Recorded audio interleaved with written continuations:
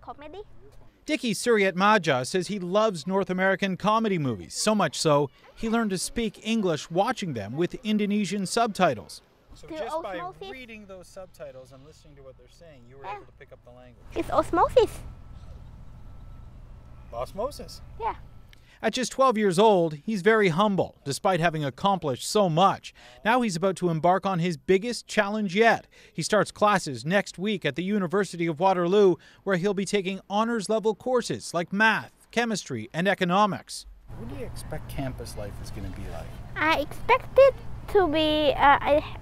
to have lots of assignments, and I expect to make lots of new friends, which I can socialize with and talk to. I'm very optimistic about the university. Andre Jardin is the Associate Registrar of Admissions at the University of Waterloo, which consistently ranks as one of the top schools in the country. He's amongst the strongest students coming into science this year. Jardin says Diki's application was so impressive, it's hard to believe it came from a 12-year-old. The first reaction is just to double check that our facts are correct, because we see thousands of applications, so you want to make sure that you have the right birth date. Beyond his years academically, Diki does have much to learn about his new home here. He arrived in Canada 3 days ago. Canadian geese. Yeah. Is this the first time you're seeing Canadian geese in person?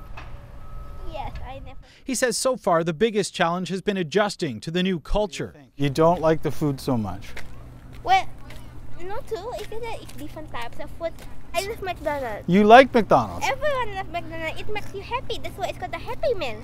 Unlike other new university students, Diki won't be without his parents. His dad will be living with him in this apartment. One thing they'll learn together is about Canadian winters. What's the coldest weather that you've ever seen? Putting my head in the refrigerator. That's the coldest you've ever seen? Yeah. Diki says he's looking forward to playing in the snow and trying ice skating. Greg Ross, CBC News, Waterloo.